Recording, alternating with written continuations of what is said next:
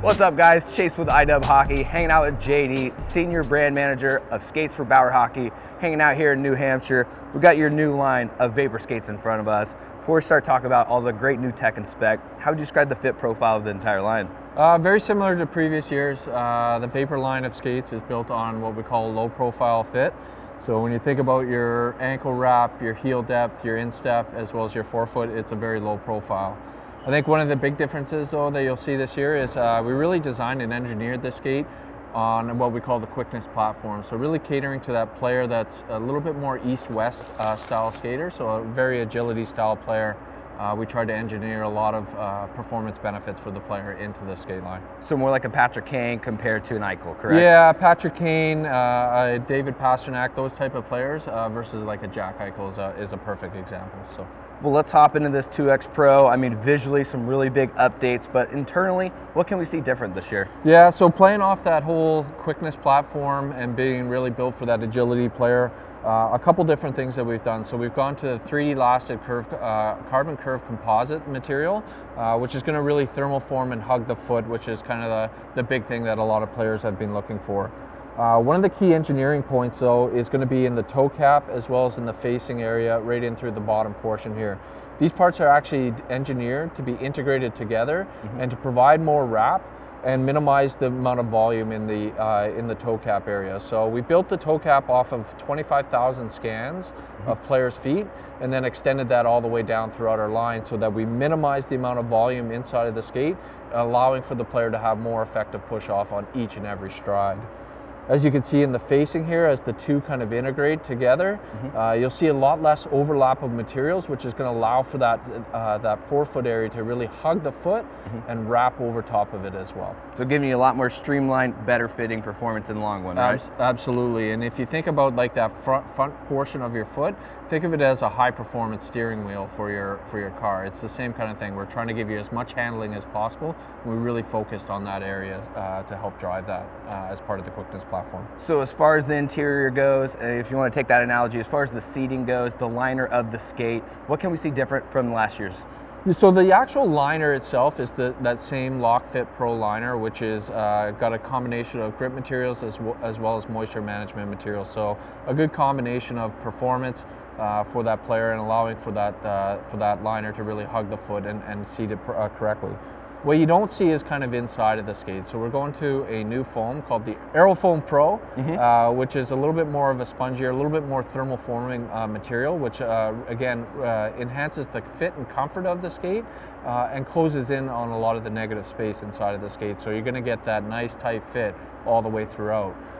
One of the big keys is we brought a lot of that foam and we brought it all the way down throughout the entire quarter as well. So you're going to get that nice, soft, comfortable fit and that better performance all the way throughout the quarter as well. And so continuing with comfort, another big change in the tongue as well. So what was kind of the inspiration from going away from that really unique composite tongue that we saw before? Yeah, so the tongue that we used with the Vapor 1X had a lot of great thermal forming materials and a lot of great protection. So we wanted to keep those aspects in with our new Recoil Pro tongue. So what we've engineered is a dual density insert. What that allows it for is a little bit more of a lower profile fit, so it doesn't feel as bulky for the players, but maintains all the same protective properties that you would have had in the past, as well as the thermal formability. So when you think about thermal forming, you got the foam, you've got the quarter material, you've got the tongue, everything kind of works as a 360-degree system to give you that nice perfect fit.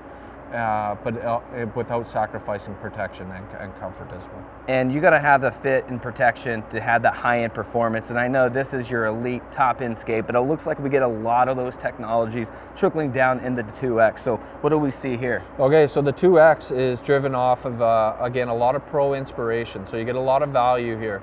Roughly around 40% of all NHL players still use a 3D lasted curved composite boot with a standard eyelet construction. So if you look at that base model of the 2X and the base construction, you're getting exactly that from a starting point. So a lot of value being driven into this price point. The key differences here is, you know, in elements like the steel. So you go from the LS5 on the 2X Pro to the LS3, which is still a very high-end premium price point, but doesn't have all the same performance characteristics that you might have on the top end. You'll notice that we've also brought the asymmetrical toe cap down to this price point to, again, we know that the players that are shopping at this particular price point are really looking for enhanced performance, so we're trying to give them that less volume fit and more direct energy transfer in each and every stride with this particular skate as well. So inside of the skate, we brought that aerofoam technology into the ankle pads as well as in the base of the liner as well. So making it as thermoformable as possible, but really focusing on the comfort of the ankle as well as one of the key aspects. Now, one of the key aspects here is to differentiate it versus Supreme. So we talked about that east-west versus north-south skater. Here we're going with what we call a TPU outsole. So a TPU outsole makes the skate a little bit more torsionally, a little bit more forgiving, so a little bit more of a softer construction. So when you're taking those turns and those angles, you're going to be able to turn a little bit quicker by having the skate be a little bit more forgiving as well. So strategically used to enhance that agility compared to that long stride, right? Absolutely, 100%. And then so if you're still looking for some high-end performance, but also some great out-of-the-box comfort, you're going to probably look at the X 2.9. So how were you able to accomplish that at such a reasonable price point? Yep. So one of our key strategies was to take a quarter material or a boot construction that's been used at the NHL level and bring it back down into a key price point. So a 3D lasted tech mesh quarter, which is still used by approximately 50 players at the NHL level, is one of the key things that we brought down to the X 2.9. So you're getting that high-end pro feel right out of the box. Where we focused a lot more comfort was kind of internally. So we bring an aerofoam down into this price point as well, but you'll see that the base foams are a lot more thicker, a lot more kind of plush material, so that, you know, immediately as soon as you step inside of that skate, you definitely resonate a lot more comfort. The toe cap is more of a conventional toe cap, so again, thinking about performance, kind of having a unique weight between performance and comfort, we went back to kind of that traditional toe cap on this particular product as well. And so that was something I really noticed, not just on the X 2.9, but the 2.7, 2.5, just how thick those ankle foams are. So just to quickly overview, you know, what are a couple key specs that we find on those two opening price points? Yeah, so the 2.7 is a new way of making a boot construction. So it's a 3D molded polycarb construction. So that gives you a good balance between support, but a lot more flex built into the skate. So again, if you think about that younger player, that 7, 8, 9, 10-year-old who's still developing, they need a skate that's a little bit more forgiving and that they can flex a little bit easier. So that's one of the big things to be focused on, is a new way of making skates at those price points to allow for a lot more flex, but keep the support that they require. Very similar to 2.9, when you look inside, you'll see a lot of foams, a lot of soft plush foams being built into that skate, so that it's, again, immediately comfortable as soon as you open up the box.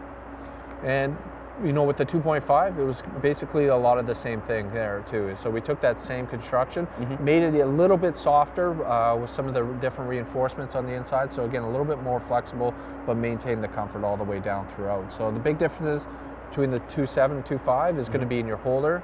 The holder on the 2.7 is that Lightspeed Edge, which is the #1 holder being used at the NHL level. You can quickly change it out. With the 2.5, you've got the Lightspeed Pro, which is a non-serviceable runner system. Right on, JD. Well, thanks for all the info and filling us in. And then for you guys at home that want to check out more of these Vapor skates, make sure to go to icewarehouse.com.